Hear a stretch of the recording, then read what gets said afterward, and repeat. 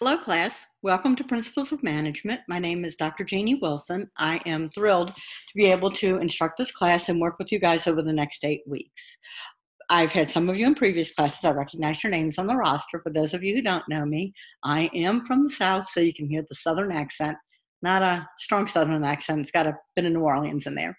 And I have been teaching for Jefferson University for a year now. I also teach for Bruton Parker, which is a small Baptist college in Georgia. And I taught for University of Phoenix for 14 years before they closed out and moved the Louisiana campus and went strictly online. So I am thrilled to be working with you guys, and I want to talk a little bit about the class and the expectations. So what I am going to do at this point, I am going to share my screen because I want to show you some things in Blackboard. So here we go over to Blackboard. And I am going to the course information section, if you can see it right there on the screen. So when I click on the course information, it gives me the course overview, and it has the course outcomes. These are our objectives. And you can also look at it as these are the things that we are going to cover week by week in the topics, so you'll know what's coming next in the upcoming weeks. So you do not have to purchase a textbook. Everything is within the class, which is a really great thing. There are articles, there are videos, there are different things that you're going to want to look at in the course materials. The syllabus, make sure you click on the syllabus link right here, pull it up. And it's always a good idea to print this off and keep it handy so that you'll know what's going on. So back to the course information. This table right here, I highly recommend that you print this section because it will keep you on track on what's due each week. And I think it would be a great idea if you wrote in the date that each thing is due. For Unit 2, Unit 4, Unit 3, 5, 7, and 8. And then the other weeks where you don't see an assignment, you will just have the discussion posts. And I expect you to really work hard on your discussion posts. So let's talk about those. So when you answer a discussion post, this is the minimum. Answer each question in 2 paragraphs with 4 to 6 sentences per paragraph. One sentence saying, Sally, great point. You really nailed it on that one, and I appreciate what you said. What did I just say just now? I said absolutely nothing. I said a bunch of words. It's a word salad.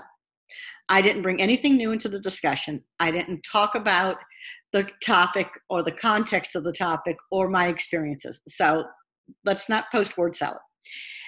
Reply to 2 of your classmates. This is the minimum. This is the minimum. Reply to me, because sometimes I will post something because this is an interesting course. We're going to cover a lot of topics, and I like it to resonate with you, if you will, where it makes sense and it's important to you, and use current events. In my last class, the training and development class, we were talking about the current trends and training in organizations, and one of the things I brought up was safety training. As you may have seen on the news, we have a horrible situation in New Orleans right now where the Hard Rock Hotel that was under construction collapsed. And 3 people have lost their lives. And they're trying to figure out how they're going to take that building down because it is wedged between other buildings. And when I say wedged, I mean wedged, because on Tuesday night, I was parked in the building next to that, and the buildings are wall to wall to wall to wall in that area. So safety training. So I digress a little bit, but I want to show you how I bring in current events and things that I've experienced so that we can keep the conversation going. Support your thoughts with references, and I will go out and find references to support my points. So you can use, even, they don't have to be peer reviewed. You can use newspapers like the New York Times or Wall Street Journal. You can use Harvard Business Review. You can use a lot of the different journals that are out there, and you'll find a lot of information about what we're talking about on they've got the American Marketing Association. There's also the American Management Association, and also SHRM, the Society of HR Management. So you want to look at those. We want the discussions to be interesting. It's not a routine, and I know it gets to be routine for you, but we want it to be interesting. Picture being in a class and you're looking at me and we're talking and I'm interjecting in the conversation and you're interjecting, bringing your thoughts together. So minimum number of posts is 3 to 1. 1 response to the initial question and 2 responses to peers.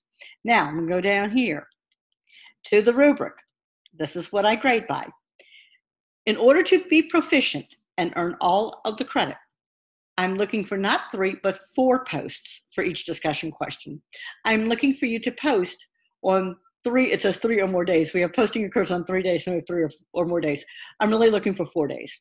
So get in on Monday and Tuesday, or Tuesday, get in on Thursday, get in on Friday, get in on Saturday or Sunday. It gives you 4 days. And it should only take you a few minutes to respond to a post. Post by Wednesday. If it's not in by Wednesday at 11:59, it's late, and I'm going to take off points for that, because we all have deadlines and we all have things to do and we're all busy, but we need to adhere to our deadlines. Professional communication, grammatically correct, punctuation and spelling. And I know you guys won't do this, but I'm just going to say it. I can tell when you copy and paste. When you have 5 font changes in your discussion post, yeah, it's a copy and paste. No, do not plagiarize, please, in something as straightforward as a discussion post. I want to see some critical thinking. Don't just tell me what the articles say. Tell me what you think. And again, you got to tie it back to the course materials. It's not just pulling it out of the air and making up something. Each writing assignment has a rubric. Pull the rubric down before you do the assignment. So the way it's going to work in this class, you are going to build a project from week 2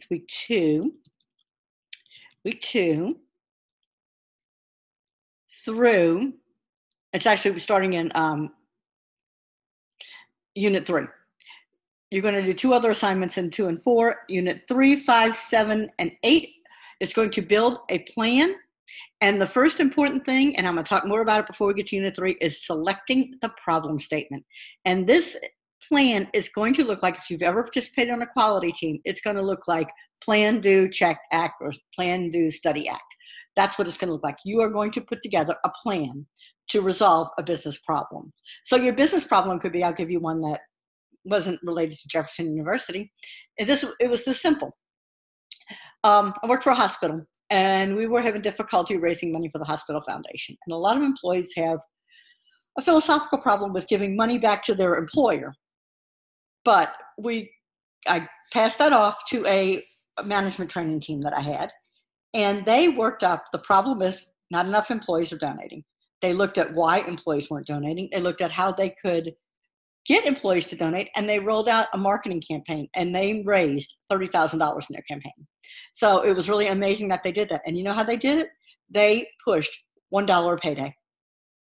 $1 a payday. And it was frontline people in clerical positions. It wasn't the directors who did that. So that's the kind of thing we're looking for. Solve a problem, not a big problem, because I don't want you bogged down in minutia, and the scope is too big. I'll talk more about this later, but I want to get your brains, those gears going in your brains on this. Other things, make sure your papers are grammatically correct. Make sure you run them through Grammarly. Even your discussion questions, attach Grammarly to your computer. If you have not downloaded it yet, please do so. I use it all the time, and every week I get an email telling me how many new words I've used. I'm like, okay. So it's monitoring me now. Big Brother's watching what I do there. So with that, I'm going to say we're going to have a wonderful class. If you need to contact me, please reach out to me. And I will be posting a video every Sunday afternoon. I try to do them right after church so that I'm all pulled together. And we can talk. If you need to talk to me one-on-one, please reach out to me. We can talk on the phone. I can do a Zoom with you. We can do several things. So let's make sure that we stay connected, that you stay engaged, you stay involved, and keep ahead of your work. This will be my final piece of the lecture. And I really don't want to lecture, but that's what this turns out to be. My rule and my thought always is stay on top of the work. If you get behind 1 week, now you've got 2 weeks worth of work to do. And if you're behind 1 and can't get 1 week's done, why do you think you're going to be able to do 2, 3, or 4 weeks in upcoming weeks? You know, it just kind of snowballs on you. Be very careful of that. Be cognizant of that. I know time moves quickly. I cannot believe this is Friday. I cannot believe this week has gone by so fast. And I can't believe the last 8 weeks went by so fast. This 8 weeks is going to go by really fast because we're running into Thanksgiving and we're going to be flying headlong into the holidays. So with that, I'm going to sign off now. I'm going to post this. I'm looking forward to working with you guys. Make sure you go in right away and do your introduction so that I can know a little bit about you like you know a little bit about me. Take care and have a wonderful day.